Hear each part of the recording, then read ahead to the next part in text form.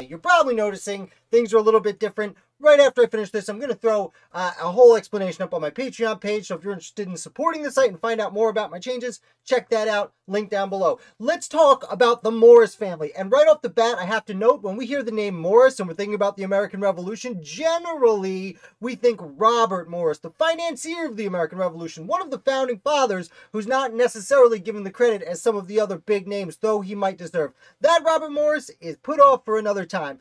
He is not the founder we will be looking at today. No, today we are looking at a whole family, and I have taken the time to put together a family tree. Now, it is not the best family tree in the world. It is my first attempt. It's going to take me a while to figure out how to make a family tree actually look good, I assure you. I am going to turn my volume down a little bit. Looks like I'm a little too loud. Don't want it to crackle out. Anyway, let's take a look at the Morris family of New York, Lords of Morrisania. Now, right off the bat, we need to say that there were feudal lords in New York leading up to, during, and kind of almost after the American Revolutionary War. New York had started as a Dutch colony before New York took over. Now, before England took over. Now, England took over New York about 100 years before the American Revolution, but a lot of the Dutch ancestry was there. At first, these landowners, who not only had Africans brought over as slaves, but the white people who worked the land too were essentially serfs, feudal serfs. And they were called patroons under the Dutch title, but then they eventually became known as lords. Lords of the manor, and as you see above me, lords of the manor of New York. And this manor became known as Morrisania, which was actually one of the smaller manors, but as we'll get to it a little bit at the end, Morrisania is now Morrisania in Bronx, New York. And that's exactly where they bought the land. It was from a man named Joseph Bronk, I believe was his name. But let's take a look at the Morris family. And right up at the top, I have two Morrises here. These are siblings. And I know we talk about the American Revolution here. I'm just giving you a little background so we can get to the important revolutionaries in this story. Richard Morris right here was the first caretaker. I'm sorry, the first caretaker. The first Morris in the United States. He came over with his wife Sarah, and they had a kid in Lewis Morris, over here in 1671. And I'm getting the hang of the controls of this new thing. Now, you'll notice Lewis Morris was born in 1671, and his father died in 1672. So he was a baby, and that's where Lewis Morris, the other brother, comes into play. Now, I'm going to note right now, we are going to use the name Lewis Morris very frequently this afternoon. Now, I'm going to call this one the caretaker, aka Lewis Morris, the uncle. Now, I saw somewhere it said that Lewis Morris and his brother Richard both bought land in the North America at the same time. But the more reliable source I saw said that Colonel Lewis Morris, the uncle over here, he was actually in the Bahamas. Both Morrises had left England and went to the Bahamas. Richard ends up going to New York, buying this property that becomes Morrisania, and his brother Lewis only comes over after his death to take care of the property and the son. Lewis Morris.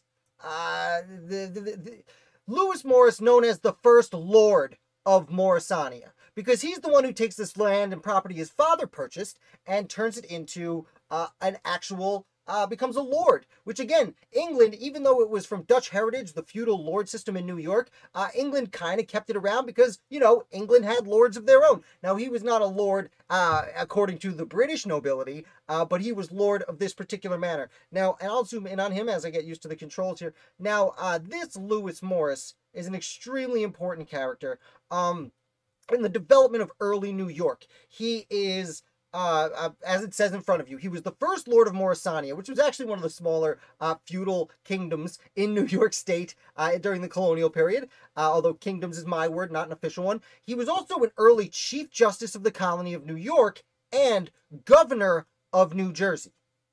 So let me just reiterate that, is this man was not only one of the most important landowners in the colony of New York. Again, he does pass away about 30 years before the Revolutionary War, but to establish the Morris family in New York, he is Lord of the Manor, he is Chief Justice of New York, and at a different time, but right afterward, Governor of New Jersey.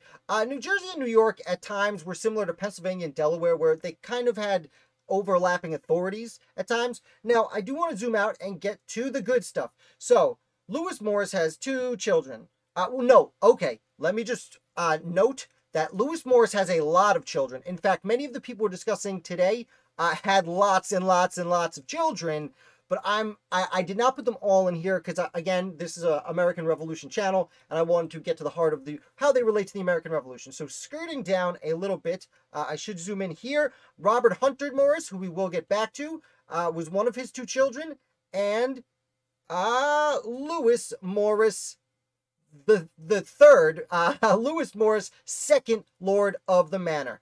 Lewis would have 2 wives, Sarah Gouverneur and Catherine Stats. And we will talk a little bit about all of their children, because they both had revolutionaries birth to them. We will also come back to Robert Hunter Morris too. But I will note that he was governor of Pennsylvania at one point, colonial Pennsylvania, and Chief Justice of New Jersey. Yeah, very interesting.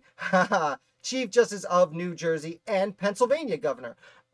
He also lived, I should say, 1700 to 1764. And I noticed this was interesting to me. His brother lived 1798 to 1762. So they lived exactly the same length of time, just 2 years apart. Now we get to the good stuff. Let's get to the American Revolution. Now, again, I don't have every one of their children on here. This is the first time I made one of these, and it doesn't look the prettiest in the world, and I assure you I will work very hard to make ones in the future if you like this kind of thing. Make a look a lot nicer. The oldest child was Mary Morris. I also didn't have a ton of time to look into every one of these siblings, but I did put in the oldest and the youngest because there's quite an age gap between some of these family members. So Mary Morris is born in 1726.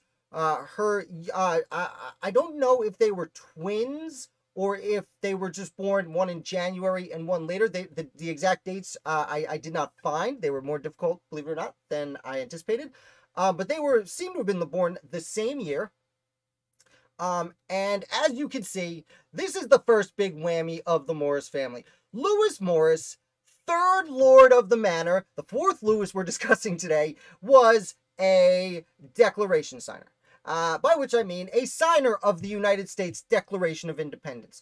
Now, again, just to note how important the Morris family was, I'll zoom out a little bit. His grandfather had been, was the first one in America. I'm sorry, nope. His grandfather over here, Lewis Morris I, was New York Chief Justice and Governor of New York. His father, who I did not put a lot of information on, oopsie daisy, was also extremely important in New York State and held a ton of very important positions.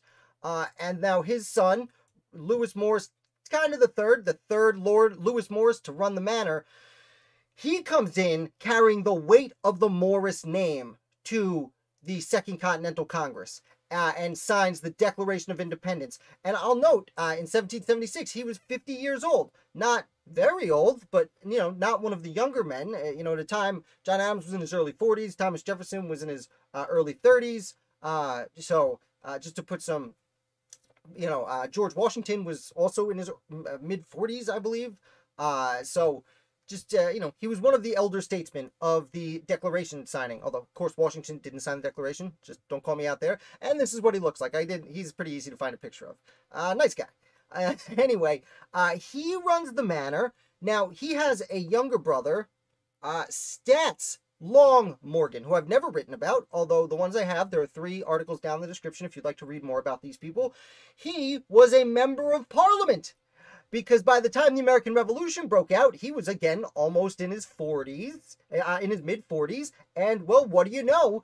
He was already in the British Army, and certainly didn't want to be, fighting his siblings. So Stats Long Morris actually moves to England, and he ends up becoming a member of Parliament during the American Revolution. So there is a Morris brother signing the Declaration of Independence, while his sibling is a member of Parliament. which is extraordinary. And then we move on here to Richard Morris, the younger brother who just doesn't get that much attention. Richard Morris didn't do anything on the national stage, but he was very important during the outbreak of revolution in New York. He was important to the New York Provincial Congress that took over as the shadow government as the American Revolution got underway. And then very quickly in late 1770s, I think it was 1777, for 2 years, he serves as Chief Justice of New York State. Right after New York's established and they write a constitution, this is the guy they put in charge of the laws, essentially, in determining what the laws are and what is right and wrong. So he, of all the family members we're talking about today, Richard Morris is probably the most underappreciated because he did have an extremely important role, but he had one brother who signed the Declaration of Independence, and yet another brother we have not talked about that signed something else. So we will get there in just a second. First, we're going to take a quick pit stop at Isabella Morris. Now, she is one of two Morris sisters that end up, two Morris cousins, I should say, who end up fleeing to Canada because she married a gentleman who was a loyalist. And they end up going to Canada. I believe they were in Nova Scotia for a little while, waiting for the war to end. Now, I will say about Isabella Morris, once the war cooled down, her and her husband do come back to New York. They are one of the many many loyalists who, especially in New York, were kind of quietly welcomed back. Not with open arms, but with like hush, don't tell arms. And she came back, and good for her. Now, there's another sister that we'll get to cousin we'll get to. And now I also should note that Lewis Morris's, the second's first wife, actually, Catherine Statz, passes away in the top left there. She passed away, and then he married Sarah Gouverneur. And she actually makes it through the Revolution. Isabella was her first child. And Gouverneur Morris was her second child. And Gouverneur, which I think is pronounced governor, but I just don't, it looks like Gouverneur to me. As you can see before you, Gouverneur Morris ends up being a signer of the Constitution. Gouverneur Morris is one of the most fascinating characters involved with the American Revolution. You can see his peg leg. It was often blamed that he was having an affair and ran out of the house when a husband came home naked and got hit by a carriage. That is not what happened. He was climbing into a carriage and it was an unfortunate accident that took his leg.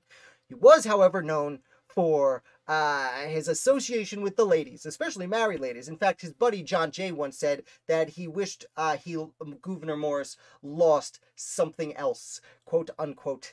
Morris also is not only a person who signed the Constitution, he was one of the three most vocal people at the Constitutional Convention, meaning he spoke not the most, third most at the Constitutional Convention, if I'm not mistaken. He's definitely top three. I'm pretty sure he was number 3. On top of that, he is the draftsman of the Constitution. Once they had all the laws and everything settled, they said, here, Gouverneur, can you just write it up? So when you hear the words, we the people, Gouverneur Morris is the one who wrote that down. So that is, everyone produces Gouverneur. Okay, thank you, Trios, for letting me. I'm not too stressed out about it. I think Gouverneur sounds fancy. Now, I did put his little sister, Euphemia Morris up on here, and there's a good reason for this. Now I'm going to zoom out. I hope I don't zoom out too far so you can't see it. I hope this program is easy for you to see. Please let me know if you're having trouble seeing it. But Euphemia Morris was born in 1754. She is the youngest of Louis II's children. His first was born in 1726. That's 28 years apart. So, as I said, Lewis Morris signed the Declaration of Independence 1776 at 50 years old. And his younger brother, Gouverneur Morris, 11 years later, signed the Constitution at just 35 years old. So 11 years passed and he was still 15 years younger than his brother was. Essentially, they are about 28 or 26 years apart. That's quite an amount. And again, there are about there are at least 2, maybe 5 children I left off this list because there are certainly a lot of them. Now, we're going to finish up here by going over to another chain. Again, Louis the First up top here had several children. It was like 8 or 9 children. But again, we're pointing out Lewis Morris and his brother, who I'm going to zoom in on here, Robert Hunter Morris. Robert Hunter Morris, as I mentioned earlier, was at points in his life both governor of Pennsylvania and the Chief Justice of New Jersey. He had 2 children.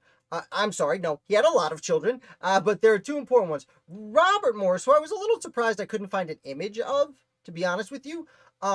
So he was born in 1745, and by when the American Revolution breaks out, he's still in his late 20s. But what happens? He had just graduated law school, and he was kind of trying to stay out of it because, again, he had siblings that, as I said, were loyalists, as Troy's pointing out, that had married at least loyalists, and cousins and family members that were loyalists. But he kind of tries to stay out of it. But as soon as the revolutionary government takes over, they say, okay, we need a clerk for the county Robert Morris lives in. And again, this is not Robert Morris the financier. This is Robert Morris of New York. They say, we need a clerk. And they make him clerk. And then less than 6 months later, they say, hey, we need a chief justice. Let's go get that clerk, that county clerk, to be chief justice of our brand new Constitution. But the thinking was, I will remind you, he was the son of Robert Hunter Morris, who had formerly been Chief Justice of New Jersey. And not only does Robert Morris become Chief Justice of New Jersey, but later in life, he ends up supporting the U.S. Constitution. George Washington appoints him as a U.S. District Court of New Jersey federal judge. And then lastly, I want to point out something here. Mary Morris. Mary Morris is one of the younger members of the Morris family, and I came across her story and wanted to repeat it to you guys because she, like her cousin, also fled to Canada, but she had married a physician. So they flee to Canada. They're in New Brunswick, and they have, he gets married. She's married, they flee to Canada, and he participates as a physician in the Continental Army. Her husband ends up being important locally in Canadian politics, but unlike her cousin, his name is Euphemia. How can I forget that name? Unlike her cousin Euphemia, nope, wrong cousin. Look at me. I knew it. Still figuring it out. Unlike her cousin Isabella Morris, who came back from Canada, Mary Morris never returns. And I'm going to zoom out just a little bit so you guys can see. I hope you guys can see this. Isabella Morris, 1746 to 1830. And then there's Mary Morris, 1746 to 1831. They live almost exactly the same lives. They move to Canada at almost exactly the same time. And then they return, one of them. One of them does not return. So, again, just as a gross summation of this family, and when I say gross, I'm not talking about this awful family tree I made. I learned the program, though. I promise they'll look better in the future. The Morris family of New York, we have Richard Morris, who, again, links here, missed that line, was the father of Lewis Morris, who was raised by his uncle. He was a Chief Justice of New York, a governor of New Jersey, first Lord of the Manor. He had a son, Lord of the Manor. One son became very important in New York. One ran Pennsylvania and then essentially ran New Jersey. Oopsie daisy. And then we got a declaration signer, a member of Parliament, a Constitution signer, a Chief Justice of New York, and at the same time, his cousin was all Chief Justice of New Jersey. Now, I will give you fair warning. I got really into the Morris family this week, and this will be the person whose article is released tomorrow. But we will not be discussing, so we're not going to discuss too much of him today, because we'll be talking about him at the Week in Review next week. Xiao, I don't know where Isaac Norris is. I'm assuming you mean Isaac Morris, and I'm not sure who exactly you're referencing, although I probably have written an article about them. I realized I wrote an article about a lot of people with the last name Morris, totally unrelated. Just like Robert Morris in New York, in Pennsylvania, unrelated. Just like my ancestors came over from Wales in like the late 1800s. Totally unrelated, but you might like to know. So that's it for this one. Thank you guys for coming. Thank you for commenting. Make sure you hit like on your way out. I would really appreciate that. If you're new here, definitely subscribe. We talk about the American Revolution 7 days a week. The family tree is brand new. So if this is your first time here, Tell me if you liked it or not. I won't do it ever again if you guys hated it. I would really appreciate your feedback, though. I did put a lot of my Saturday into it. Although, to be fair, a lot of my Saturday was learning how to create the program, not so much making the actual product. So I'm sure I can make more finer tuned, fancier looking family trees in the future if you want. Also, like I said, right after this, I'm about to put up a new video on my Patreon page where I will talk about why things are set up a little bit differently. So if you enjoyed this, thank you so much. Make sure to hit like, and I will be back with another founder for you tomorrow.